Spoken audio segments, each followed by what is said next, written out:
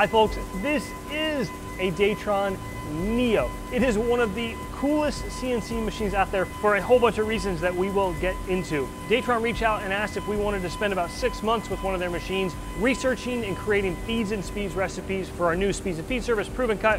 And we've had a ton of fun getting to know the machine and using the machine. And I really love the machine for some reasons that other machine tool builders should pay attention to. The first is the control they call Next, the way it has a user interface, the way it has a built-in camera system, and the ability to use draw fingers for probing.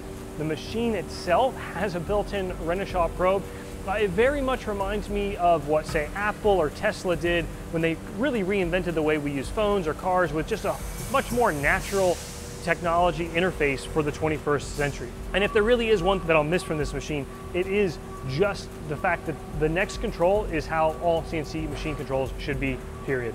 It's a really impressive machine, especially for its size. They're actually pretty heavy machines. DATRON is a big fan of using materials like granite or the mineral granite that give them really good rigidity and thermal stability. And what's awesome is that it will fit through most man doors, but it has a really impressive X and Y travel range, again, given the footprint of the machine. 40,000 RPM spindle, and this thing is built for high speed or adaptive machining toolpaths. The kinematics, the acceleration, watching this machine move around is just absolutely mind-blowing. We had first seen them at some of the trade shows and it really caught your eye, and it's my opinion that they're also a little bit misunderstood. When these have come up in conversations, many people seem to compare them to something like a Speedio, a Robo-Drill, sort of the mill tap machines. And yes, it's common to see higher RPM spindles in both of those, and they're actually similar-ish price points, but they're really totally different machines. We've gotten to talk with a number of different folks that either use or own Neos,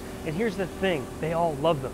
They're a great fit for, like Ed Kramer's using one in his garage as an R&D and a job shop machine. They're great for a lab situation. I believe Microsoft has a bunch in their prototyping lab where they need to have quick prototyping. They need to maybe have a higher turnover of folks that are coming in to use them, use the machines that aren't necessarily coming from a full-blown machine background. 2020 hasn't exactly panned out like anybody has thought. So while, yes, we did a ton of ProvenCut work, we also, with DATRON's blessing, were able to make a bunch of PP&E equipment on the machine for hospitals and schools and so forth. And that's actually one of the really cool takeaways that blows my mind about this machine.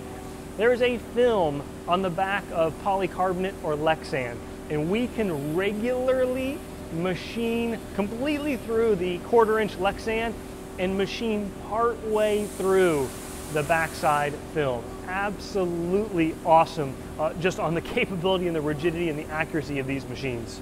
The whole tool changer setup is totally different. Includes a 24 station tool changer. The cover is up right now, but if we jog forward and Y, you'll see it closes to protect it from chips, and it touches off tools each time it does a tool change, which also gives you the benefit of built-in brake detection. They use an MQL system with, they say alcohol, we're actually using denatured ethanol, which is really nice because there's no coolant, there's no mess left behind. It is sacrificial, so as soon as you push the coolant through there, it evaporates. It was a lot of paperwork to get our first drum of denatured ethanol, but it was actually only about 400 bucks, and that will last a really long time.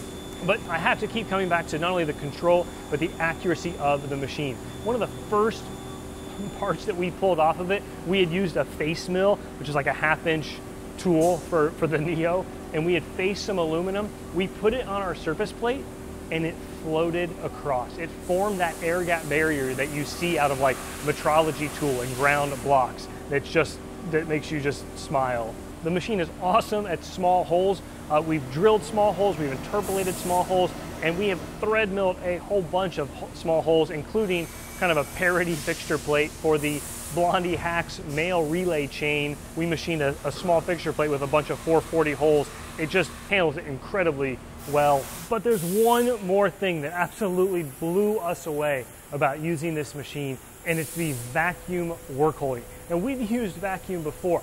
This vacuum system, totally different for some awesome reasons. It has a high volume pump mixed with this VacuCard, means it's generally speaking not susceptible to that issue that plagues so many vacuum systems, which is that when you cut through one section, you lose all your vacuum and your part flies off. Now the rules of vacuum still apply. We generally think of about 14 pounds per square inch. So once you get up to the, say, 4" by 4" or 6" by 6", you've got a decent amount of work holding power. But what's amazing about this VacuCard stuff is it has some directionality to the actual paper. So you don't have to gasket like we used to. You can actually machine through certain areas in the center of that part and still maintain vacuum. But what's even cooler is that when you turn that vacuum pump on, it shows you how much vacuum pressure you have, and you can set whatever you want to be the threshold in the next control. So let's say it goes to 70 and you don't want it to ever drop below 50. Well, as you machine through certain areas, you might start to lose a little bit of pressure, but you can let the next control know how little is acceptable, and the machine will then pause if, for whatever reason, we've all had our vacuum parts fail before, you go below that. It's absolutely been a wonderful sort of surprise, because we've heard so many good things about the DATRON, but we didn't really appreciate this until we started using it.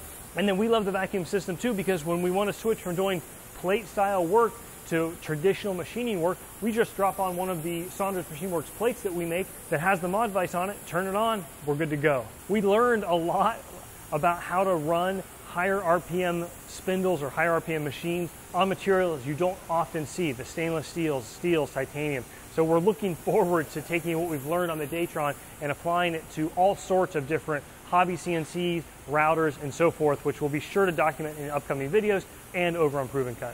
We want to give a big shout out to DATRON as a thank you for allowing us to have access to this machine. And again, if you want to see more, check out the folks that are out there using them. We'll throw some links in the video description. They're really pretty cool machines. Otherwise, folks, hope you learned something. Hope you enjoyed. Take care. See you soon.